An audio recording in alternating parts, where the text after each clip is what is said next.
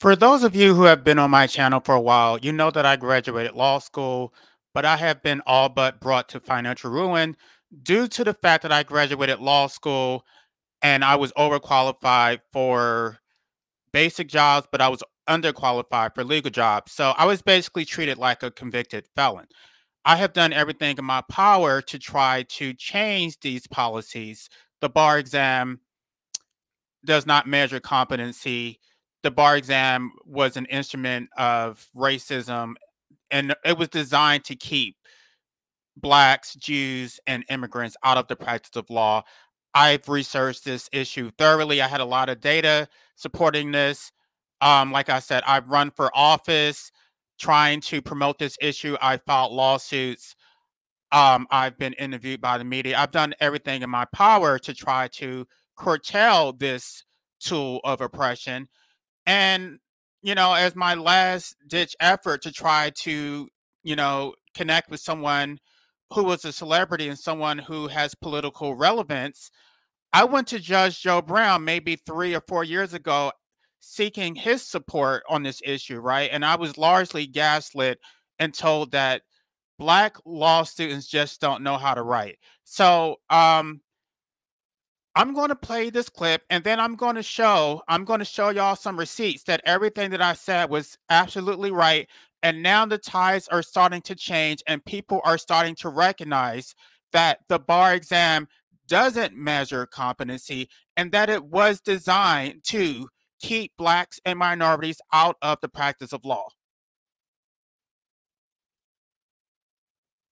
I know we don't have a lot of time, but I would like to know if you'd be willing to discuss the racism behind the American Bar Association and the law licensing schemes which have been used to systematically keep out people of color. There's not any law that keeps anybody systematically out of the bar. Is that they are still using these practices. They are systematically using it. These bar exams, there's psychometric tests that are supposed to be used on standardized tests, and bar exams do not meet the indicia. I mean, they don't meet the qualifications for content validity and criterion reliability, and people of color disproportionately fail the bar exam, and they're kept out of the practice of law. And these people are unheard of. They just don't. Let me say this again. Having been involved with this for 50 years and looked at bar exams and seen answers to them, the main problem I've noticed with black applicants is they don't know how to write properly. This is so discouraging. I mean, you would think that you would get support from members of the black community, but absolutely not. I would get more support from the dominant society, and it was actually the dominant society who actually recognized this disparity, um, and that the bar exam was not measuring competency. So it has absolutely nothing to do with being able to write properly. The bar exam itself was designed specifically to keep people of color out of the practice of law. And if it's not a valid measurement of skills that are used in the practice of law, if it's not based on content validity and criteria reliability, then it is not a valid exam. You can't say just because it's an exam that's somewhat related to the practice of law that ipso facto, if you fail, then you don't deserve the practice of law. No. I'm going to go through the history of this, right? But first, I'm going to start out by discussing what actually happened, because now the states are starting to recognize everything that I've been saying before. I can't say that it was necessarily me. It wasn't just me. There were organizations out there that were trying to bring awareness to this issue, and I think because of COVID, they were basically forced to recognize, hey, we are there's a shortage of attorneys. There are people who have been kept out of the practice of law.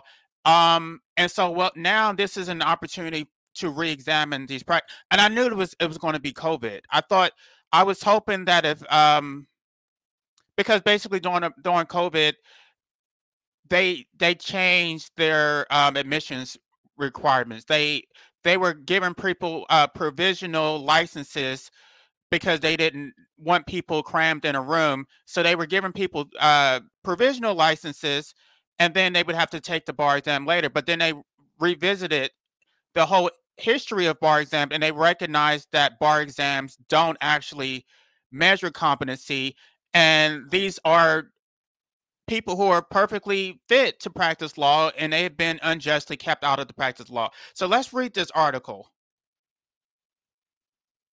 Okay. Washington State Supreme Court passing the bar no longer required to be a lawyer. No, this is Washington, but the same thing has already transpired in Oregon.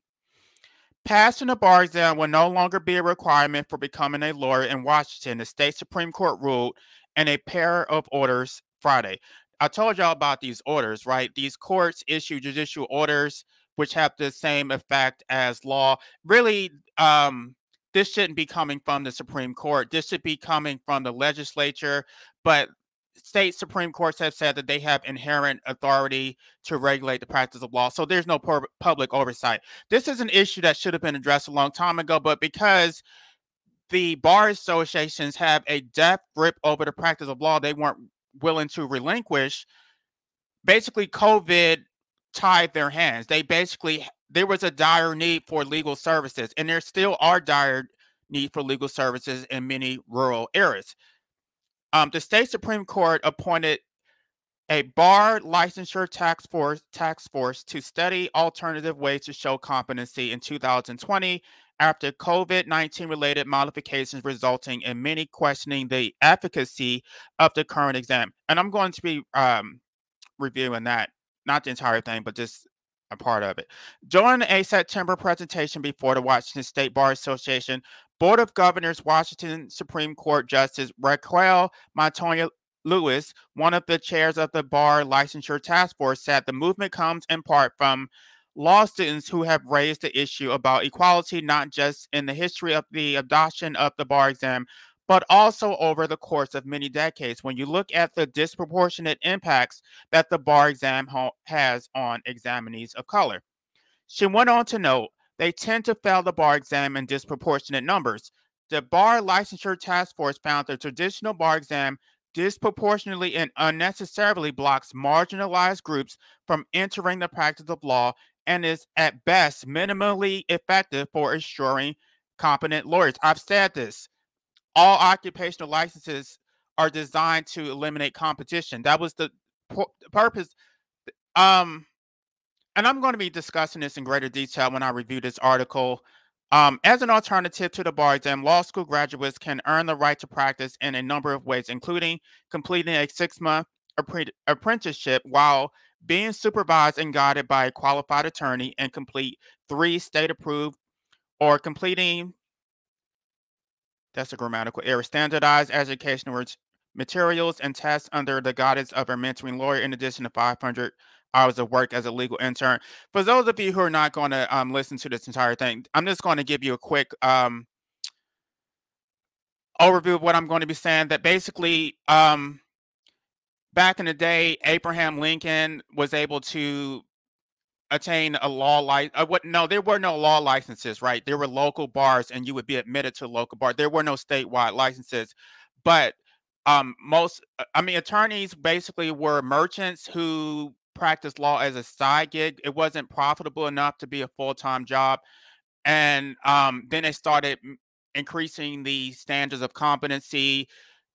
Originally, they because they felt that it was exclusive to white men, that only white men had access to these apprenticeships. That was the original route, was through apprenticeships. You would study under someone, another attorney, and then you would be admitted to the bar after a 10-minute oral examination. Then they created law schools, right? So that you would have an alternative to the apprenticeships, because the apprenticeships were exclusive to white men in many cases. So law schools were supposed to be open to everyone. And then there were no bar exams. If you graduated from an approved law school, you would have a diploma privilege where you would be admitted to the bar without having to take an exam. But then they saw that too many blacks were becoming attorneys, so they decided to create a bar exam to systematically keep blacks out of the practice of law. And I have receipts, so I'm not making this up. So that's the cliff notes, and then I'm going to go in greater detail about this. With these alternative pathways, we recognize there are multiple ways to ensure a competent licensed body of new attorneys who are so desperately needed around the state.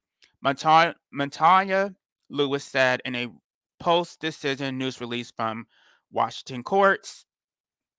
These challenges, in addition to Washington adopting a new National Conference of Bar Examiners Next Gen Bar Exam, which focuses on practice and real world skills. That exam will be implemented in summer 2026. The court also lowered the bar exam minimum passing score from 270 to 266, a recent reduction previously made during the pandemic. Again, it's unfortunate that it took COVID for them to come to this realization. They were unwilling to consider this evidence when I presented it in court. Um, yeah, they just didn't care. It's like, well, basically, suck it up. You fell. Get over it. We're not going to do anything to help you. Just keep taking the bar exam as many times as necessary. In my state, you can only take it 5 times. It's extremely expensive. You can't work while you're taking it. It's you get depressed because everyone's making all these comments. You can't get a job. It completely ruins your life. It brings you to financial ruin. But there's tens of thousands of minority law graduates who have not obtained a license, and they're just forgotten. They're just stepped over like roadkill. I can't even put my law degree on my resume because nobody will hire me. So I'm relegated to basic jobs. So anyway, let's go to what this article said. So this is the task force article. I'm not going to go through the whole thing, but Washington State Bar Licensure Task Force, a proposal for the future of Washington State Bar admissions updated following the public content. So this was the report that the state Supreme Court used to adopt new rules. But again, this isn't new information. There was a study by a 2009 task force from the American Bar Association, which showed that bar exams do not measure fundamental lawyering skills such as oral advocacy, factual investigation, research. It didn't measure. It had absolutely nothing to do with the practice of law. So this isn't new. This information was available at the time that I presented my lawsuit, and they didn't care. But again, it took COVID for them to wake up. So here's what the executive summary says. The best available data indicates that the bar exam disproportionately and unnecessarily blocks historically marginalized groups from entering the practice of law. In addition to the racism and classism written into itself, the time and financial costs of the test reinforce historical inequities in our profession. By the way, the classism is that the cost of taking a bar exam itself basically has a disparate impact on the poor because it's so expensive. You have to take time off work to study for the bar exam. I mean, it's so arduous that I mean, most people don't work while they're taking the bar exam, but the study materials is going to cost you anywhere from $3,000 to $6,000. If you have to hire a tutor, that could be 10. There have been people who have taken out mortgages on their home, people who have gone into debt, people who have been abjectly brought to financial ruin because of the bar exam. And people think that it's just it's not just some test. This is the most arbitrary opinion-based exam in America, which disproportionately impacts people of color, but it also impacts the poor, immigrants, and it was designed also to keep Jews out of the practice of law, which I'm going to get to in a minute. Despite these issues, data indicates the bar exam is best minimally effective for ensuring competent lawyers. Among the deficiencies and common complaints about the bar exam is that it bears little resemblance to the actual practice and tends to simply restate the same results already provided by law schools. This is what I said to Judge Joe Brown, and he wanted to argue with me. I told him that there is no courtroom in America that requires you to take 200 multiple choice questions under time conditions, that it has absolutely nothing to do with the practice of law. He was extremely dismissive and he just wanted to lecture me. I came to him for help and he turned me away because he got his. He was successful in his career. And who cares? Pull yourself up by your bootstraps, which is what I was trying to do. But the state was keeping its foot on my neck. The state brought me to financial ruin and it's bringing countless black law graduates to financial ruin. For these reasons and others, the WBLTF proposes creating additional experiential pathways to bar licensure that protect the public by improving lawyer skills while reducing the unproductive barriers for historically marginalized groups to enter the profession. This proposal would have a substantial positive impact on the profession using the existing infrastructure in law schools and WSBA, which is the Washington State Bar Association.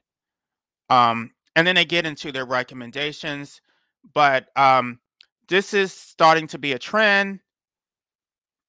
It gets into a little bit about the history. Basically, the first bar exam coincided with what there's a footnote here. There's a footnote. Let me read it so I don't want to misstate what they said. The creation of the bar exam coincided with the first Civil Rights Act of 1875. After 3 black lawyers were unintentionally granted membership in the ABA in 1914, their membership was revoked and a meeting was convened to discuss keeping the profession pure. There's a lot of literature from the ABA, extremely racist. They openly refer to black people as the N-word. They said that there were certain races that were naturally endowed with ethics and that they had to create these ethical standards for blacks, Jews, and immigrants. They routinely refer to Jews as ambulance chasers. And I've read so much literature on this. I only have one article that I'm going to, because I don't have time to get through all of it. But I mean, when I bring this up, people just say, oh, well, that was the ABA. That has nothing to do with the State Bar Association. No, the State Bar Associations were lobbied for by the American Bar Association. During the Great Depression, while everyone was distracted with the failing economy, the American Bar Association lobbied from state to state in order to create these policies in order to keep blacks, Jews, and immigrants out of the practice law. I'm not making this up. I have receipts, but I want to get through the states that are starting to revisit this issue. Since 2005, 9 states, including Washington, have appointed committees that are exploring whether to reform their attorney licensing program, and if so, whether to include a pathway in addition to bar exam for licensure.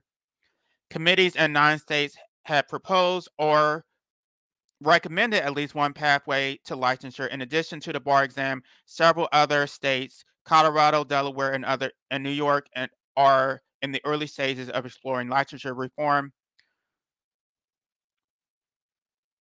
Oregon is furthest along. In 2022, the Oregon Supreme Court approved in concept 2 examination models in addition to the uniform bar exam, a supervised model and an experimental model. Following a hearing on the rules in 2023, the court unanimously approved them in November 2023. Oregon's Board of Bar Examiners will implement the supervised practice pathway by May 2024. So they are already starting to do this. This is going to become a trend. Bar exams are about to become a thing of the past because they don't actually measure competency, and there is a need for attorneys. People of color don't have access to these attorneys. The whole purpose of it was to eliminate competition because white attorneys did not want to have to compete against people of color. And the reasons that they created in the first place or the reasons that they are in place now, they don't want competition. This has absolutely nothing to do with competency. So now I'm going to give y'all some receipts because I know people think that I'm making this up.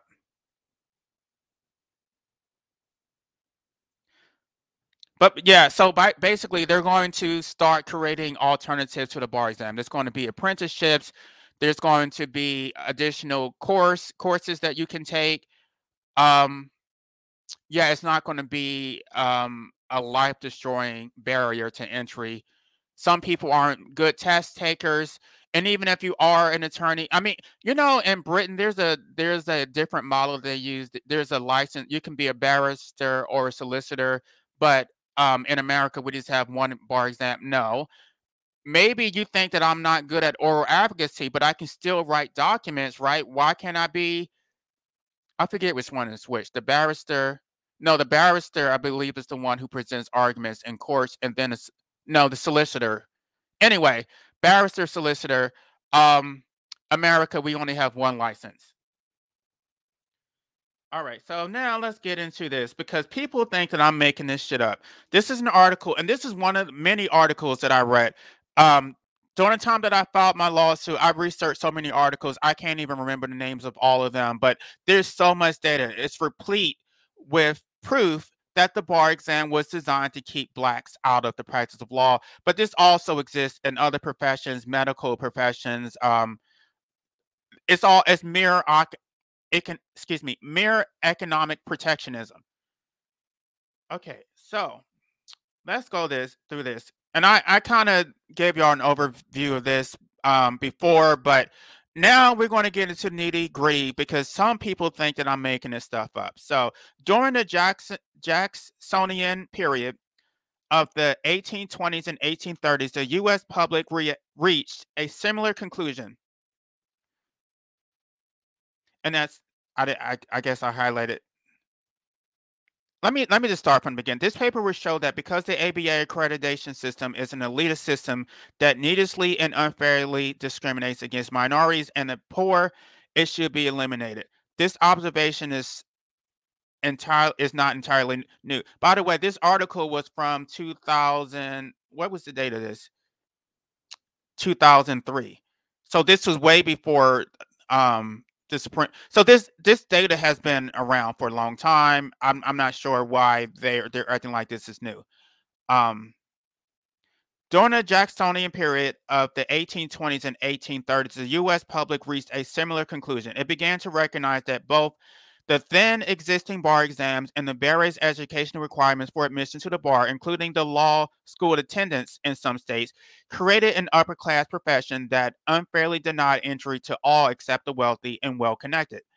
In response, the barriers to becoming a lawyer be- became tumbling down. By 1840, almost any white male could practice law with little or no educational requirements, and a perfunctory easily passed the bar. Abraham Lincoln passed a Abraham Lincoln became a lawyer without attending college or law school, and he was required to pass only a 10-minute bar exam. That's what I was trying to tell y'all. They were self-taught. They just basically studied the law. A lot of them took apprenticeships. There were no state law licenses. You went before they were local. You would go before the local court, and the local court would just ask you some basic questions, right? But they created these complicated doctrines, these legalese that nobody can understand except the elite.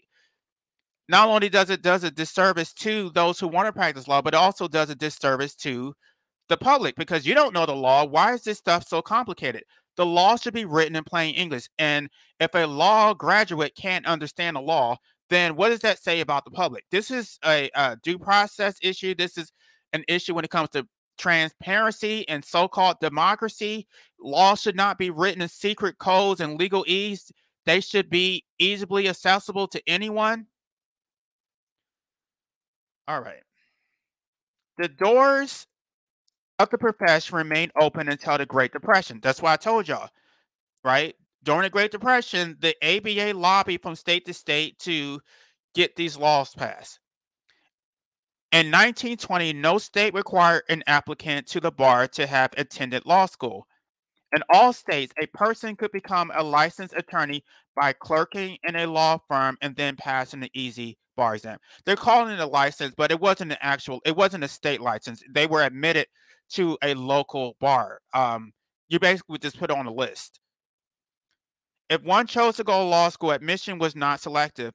Until 1928, anyone could pay the tuition. Excuse me. Until 1928, anyone who could pay the tuition could study at any law school, including Harvard and Yale. Um, yeah, these law schools were created as alternatives to apprenticeships, but the apprenticeships were the preferred method. Um, this this was supposed to make practicing law more accessible to everyone else. Attendance at law school had few academic prerequisites. Only 6 states require any education beyond high school. 32 states did not even require graduation from high school, right? This is when laws were written in plain English. You didn't need to have a law degree. People were acting like the sun is going to fall from the sky if people don't pass the damn bar exam. Of course, the freedom to enter the legal profession never extended fully to blacks. During a period when the profession was wide open to whites, overt discrimination caused the profession to include almost no blacks. In 1910, the U.S. had only 795 black lawyers. This was only 0.7% of the profession, although blacks were 11.1% of the population. In 1914, the ABA accidentally admitted its first 3 blacks. Recognizing its mistake, it rescinded their admission, stating that the settled practice of the association had been to elect only white men to membership. The ABA formally excluded blacks until 1943. Many states prohibited blacks from attending state-run schools, although these cheaper state-subsidized schools were the only schools that most blacks could have afforded. No law school south of Washington, D.C. was racially integrated until 1935. Only in 1964 could the Association of American Law Schools certify that none of its members' schools deny admission to blacks on the grounds of race. In response to the discrimination, 10 private law schools for blacks opened during the second half of the 19th century. All but 3 were quickly closed. During the 1920s and the 1930s, the organized bar began to be harmed economically by competition from an influx of new lawyers, many of whom were minorities. 2 new routes to the legal profession had begun to open for blacks and other minorities. First, black applicants had begun to sue to be admitted to the state-run law schools that excluded them. In a series of rulings, the U.S. Supreme Court held that state-run schools could not completely exclude blacks.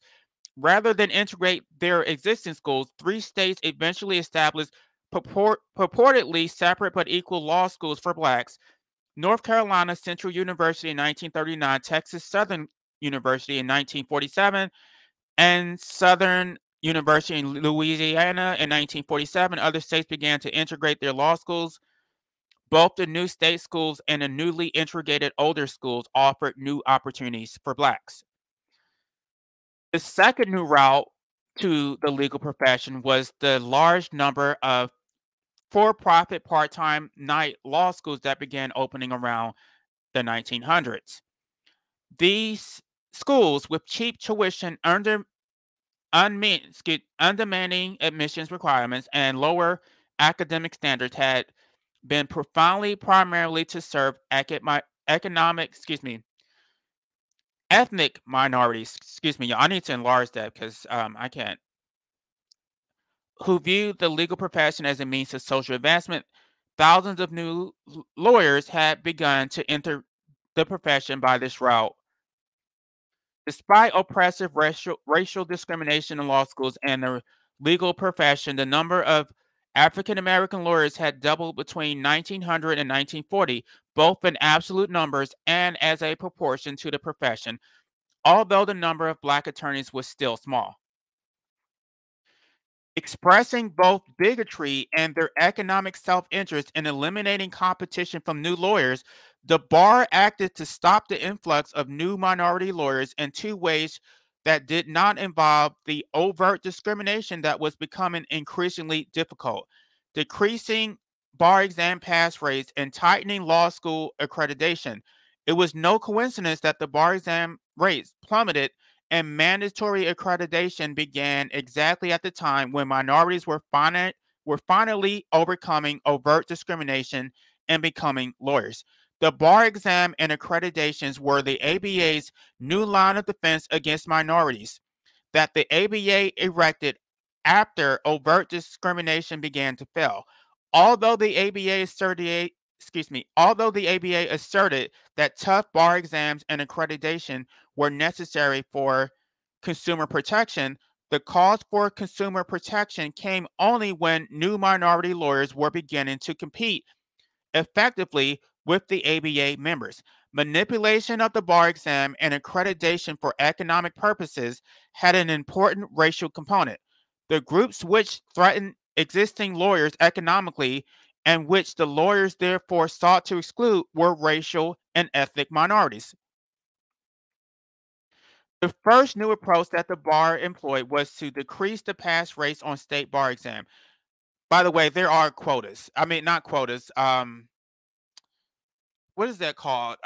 There's a bell curve that they only pass certain. So even if you do pass, they're not going to give you a license. They're only going to give licenses to so many people.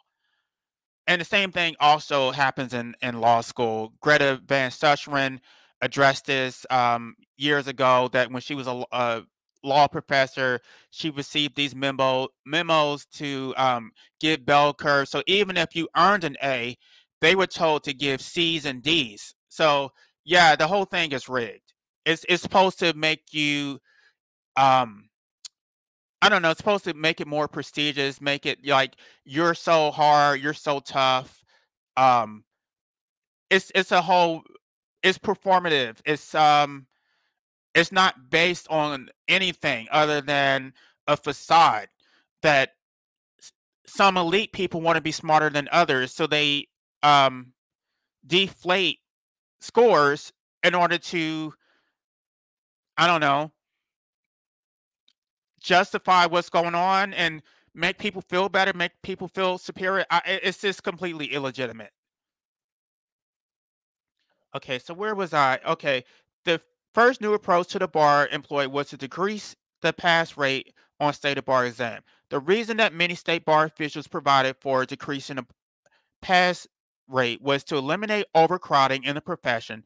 That is to reduce competition for existing lawyers. So they were actually telling people, right? They were openly admitting that they were trying to eliminate competition. Now they're lying. They're still doing the same thing, but now they're lying. They're trying to say that it's all about competency. By the way, there was this whole ordeal to make the legal profession an actual profession because it wasn't prestigious at all. Like I said originally, most attorneys were merchants. You could not earn a living as an attorney because it wasn't profitable.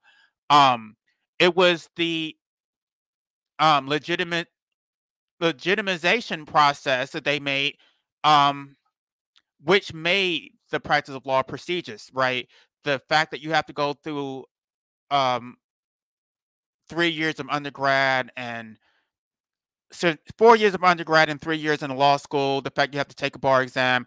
I told y'all about the psychology of it, that when you go into court, the judge's bench is raised. They choose the color of the robe to make, I mean, all these things are so psychological that basically you don't even question it.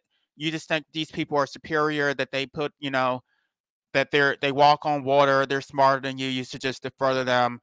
Um, and by the way, most presidents, most governors, most mayors, most city council members, most senators, um, anybody who's anybody is going to be a lawyer, right?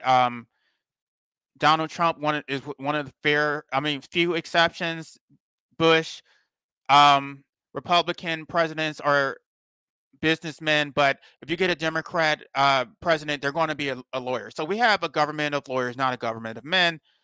But anyway, I've done so much research on this. I could just go on for days about this topic. Um, The second means that the bar exam used to reduce competition from new minority lawyers was to close law schools that serve minorities, and to do this by imposing accreditation requirements that disfavored the schools. The new requirements prohibited for-profit schools, requiring law students to have expensive undergrad education, eventually require expensive buildings and libraries, and require more full-time faculty rather than the cheaper adjunct appointments. By the way, one of the reasons that law school is so expensive is not just the education itself, but it's because of the ABA's accreditation. They rank schools based on things like their research department, their law libraries, um, other programs, their like who gets published and all that stuff. So all those things increase the cost of education and the tenureships and all that stuff. So the ABA's accreditation process is keeping people out of the practice of law. It's the ABA has a stranglehold over the practice of law, and I'm not sure why anybody should be deferring to the ABA. Why doesn't anybody refer to the National Bar Association, which I also discussed with Judge Joe Brown, which is the national, I mean, it's the black version of the ABA, but it really has no political sway. The new requirements prohibited for I already read that. The new requirements prohibited for-profit schools required law students to have. I already read that part. More directly, the ABA eventually began to refuse to accredit law schools whose students had low scores on standardized tests and low undergraduate grades. Traditional law schools cooperated with the ABA's efforts because stricter accreditation promised to reduce competition from the new for-profit schools. The words of bar officials and law school representatives make clear that a main reason for the new requirements was to purify the legal profession of minorities who were now competing with white lawyers. Establishing lawyers used racism to promote their economic interests in suppressing competition, invoking racist caricatures to attempt to justify suppression of the new minority competitors. The racist statements specify do not specifically focus on blacks, but instead focus on Jews and other ethnic minorities.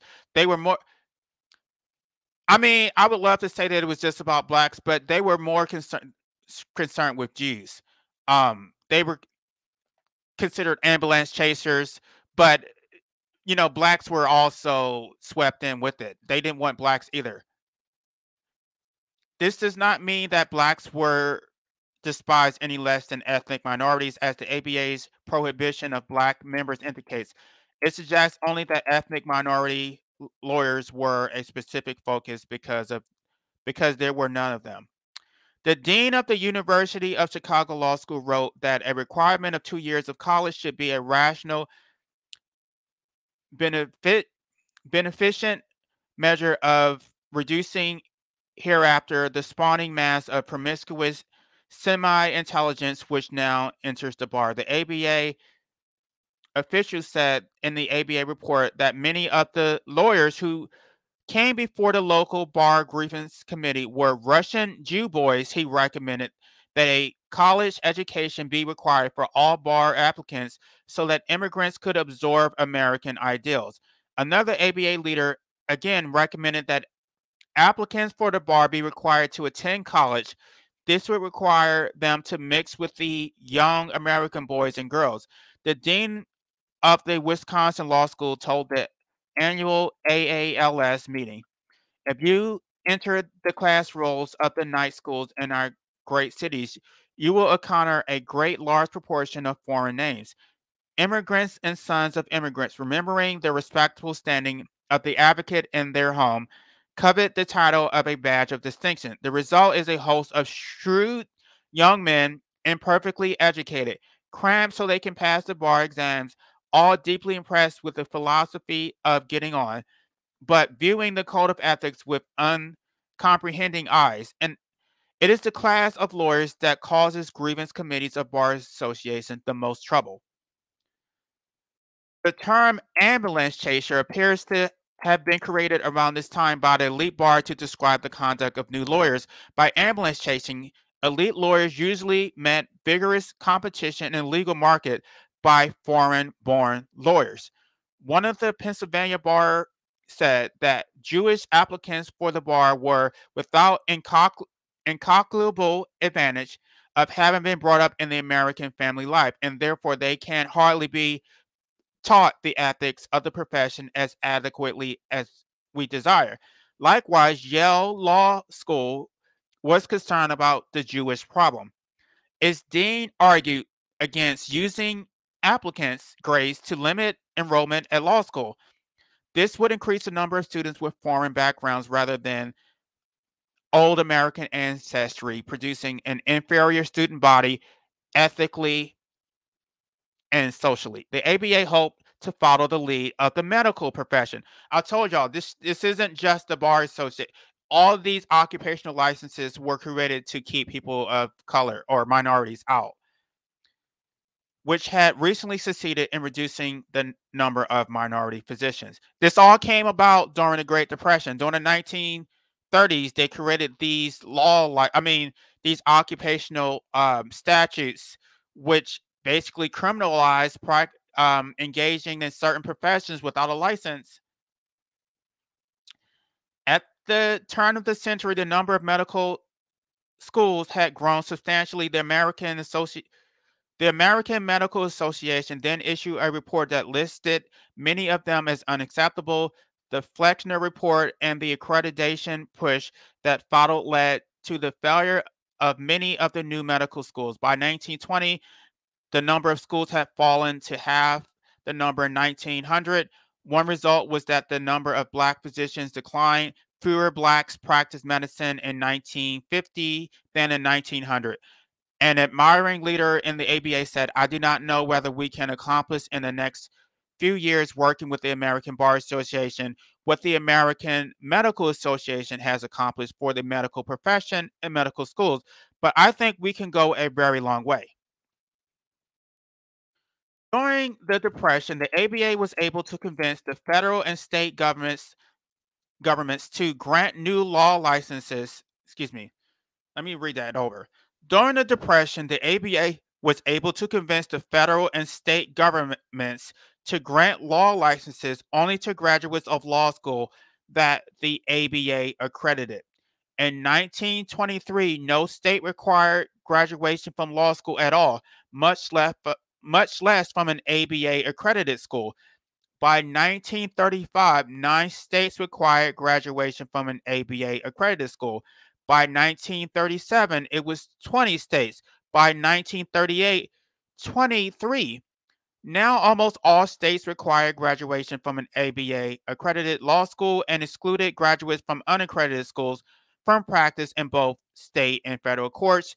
Federal courts in a state almost restrict admission to lawyers who have qualified for admission to a state court. By the way, when I graduated law school, my goal was to become a JAG officer, but there is no federal bar. So, in order to become a JAG officer, I would have to be licensed through one of these states. So, um, this is a serious problem. I also think that there should be an independent bar, so-called licensed by the federal government that is independent of the state.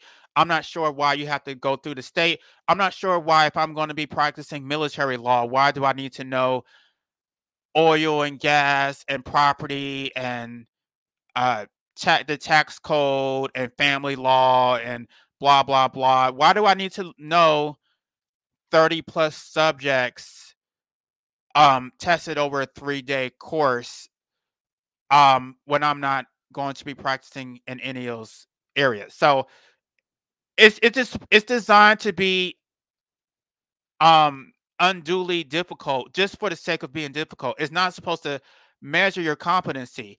It's not a, and I asked them this when I had my lawsuit. Is it based on minimal competency or is it based on a high, like, what is the standard of competency? And they basically dismissed the case without giving me any discovery because I wanted answers to those questions. And even the attorney, the attorney for the state, she basically claimed. By the way, qualified immunity doesn't only protect um monetary damages, it also protects the them from the lawsuit itself. So what she put in her answers for my interrogatory is that she claimed qualified immunity to answer those it's just so absurd. They're just so above the law. They don't have to be held accountable for anything. Okay, where was I?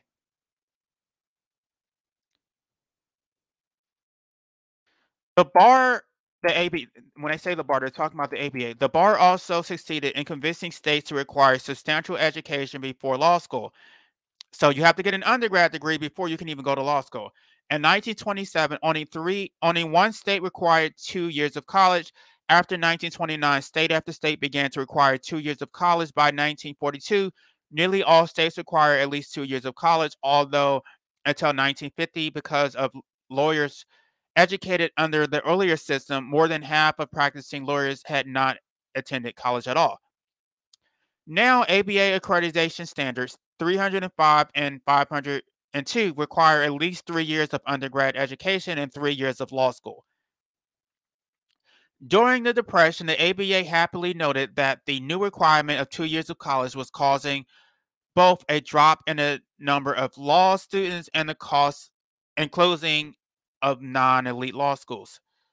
As during the Jacksonian period of populism, not 100 years before, many argued that the requirements were elitist. They unfairly excluded those who could not gain admission to an elite school, who lacked sufficient wealth to support themselves during the many years of required college and law school study. One scholar noted that the proposition is undemocratic and tends to create a law school of a favorite class or a professional aristocracy to consist alone of those who had the good luck to be born well off financially, or who have rich friends who will let them have the means to take up these long years in school. The ABA's campaign of racist self interest in the 1930s succeeded. The bar's manipulation of both the bar exam and accreditation reduced substantially the entry into the profession of blacks and other minorities. At the point when new civil rights victories had begun to promise to open the profession to blacks, the ABA used the bar exam and accreditation to ensure that the door remained shut. The door would not reopen even a sliver for 30 years. Accreditation helped to ensure that fewer blacks entered the legal profession than under the earlier overt discrimination, like the AMA, American Medical Association. Before it, the American Bar Association used accreditation to exclude blacks just as effectively as earlier generations had used direct racial discrimination. Only in 1970, after affirmative action began, did the proportion of black lawyers again achieve its level of 1940. Was there more? No, that's it. Um, but that's not even getting into the history. Like I said, all standardized tests are supposed to have indicia of content validity and criterion reliability. There have been multiple studies. Well, actually, there's only California. California is the only one that does psychometric tests on bar exams, and the last one I saw was less than 40%. I believe it was 39%. I haven't looked at it recently, but in order for a standardized test to be valid, it has to have at least 70% content validity and criterion reliability. Most states don't even have psychometric assessments made at all. A psychometric assessment means that you're supposed to have experts interview practicing attorneys. They're supposed to go out into the field and actually assess the skills that they are using in the practice of law. And then those skills are supposed to be tested on the bar exam or any um, occupational exam. Um, they don't do this. They just make the exam unreasonably difficult just for the sake of being difficult. It's like a hazing ritual. It's based on rote memorization. There's no deliberation. You don't have time. You're supposed to just take a bunch of multiple choice practical practice questions, and then without even reading the question, just recognize a fact pattern, move, like, answer the question, move on to the next one. The same thing with the essay questions. You see a fact pattern, you practice so many practice essays that you know exactly what to say. It's a bullet point thing where you say boom, boom, boom. If I say this, I get points for this. If I say this, I get points for that. You don't, it's all opinion based. It's not valid. It's not anything. It's difficult just for the sake of being difficult. But at the roots of it, it was designed to keep people of color out of the practice of law. I've been saying this for years. Nobody's been listening to me. I've done everything in my power to try to fight for it. But at the end of the day, the only people who are in a position to do anything about it are going to be practicing attorneys, and they don't want the competition themselves. Even black attorneys, they don't give a shit. I went to black attorneys. They told me, why should I care? I already have my license. Um, so for an outsider, a layperson is not going to care because it doesn't affect them, except for the fact that when you want representation by an attorney, you're going to have to pay them $500 an hour because there is no competition, and they have artificially created a scarcity for legal services. So the public gets screwed, and it is a hindrance to effective democracy. People don't have fair trials. I'm going to be addressing why I think there should be appointed attorneys in misdemeanor cases as well as felony cases. But the whole system is completely rigged. But it really starts with the, I don't know, the barriers to entry when it comes to practice of law, because we do have a society of lawyers that govern everything in our lives. The government is run by lawyers. Anyone who has any type of power is going to be a lawyer. And so if you're screening people and keeping them out, then basically you're just ensuring that you're basically ensuring a system of white supremacy is what you're doing. There's a reason why the system is the way it is, because it all starts with the damn bar exam in law schools. That if you don't become an attorney, you're basically nobody, and you're just going to be subjugated and told what to do. So yeah, I'm glad that they're starting to make a change in the right direction, but the problem is that it's too late for people like me. Some of us have been there have been people who have been destroyed, and I'm one of them. Um, Completely brought to financial ruin, and nobody was there to help us take on this fight. Again, the only reason they're doing this now is because of COVID, that there was a shortage of attorneys, and there always have been shortage of attorneys in rural areas.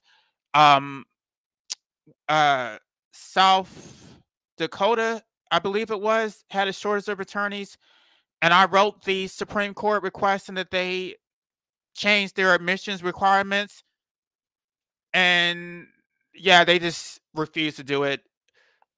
The Bar Association has a death grip over the practice of law, and they don't really want to open up the floodgates so that average everyday people can practice law.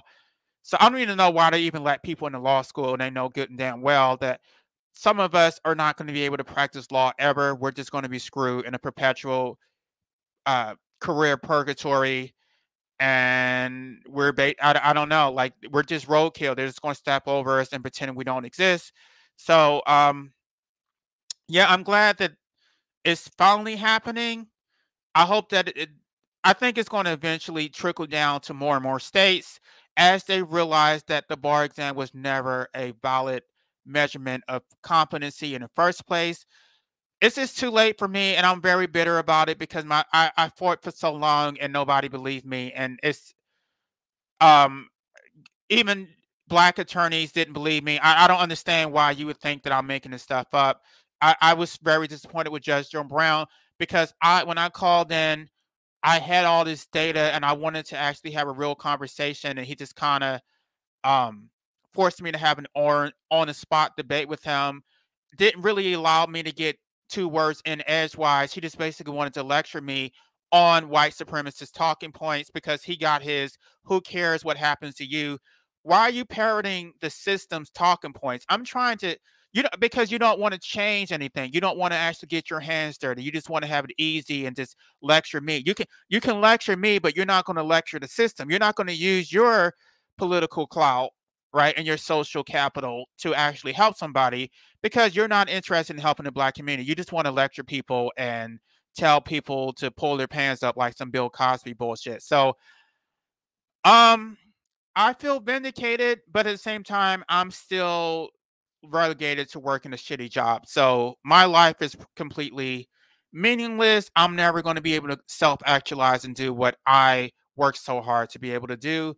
But I don't know. I mean, I have a house now. I'm pretty much stuck in this state for a while. I don't know that it could. I think that I'm probably already barred because of my activism. That because I fought so long and hard against it. I've made a lot of enemies, and if they were to do a competency and fitness, or a character and fitness assessment, I probably would, even if I could meet those other requirements, my character and fitness assessment would probably fail, all because I was put in that position in the first place. So yeah, I think it's too late for me. I think I'm screwed. So good luck to everyone else. I'm glad that this finally happened for you. So with that, I'm going to go ahead and end this video.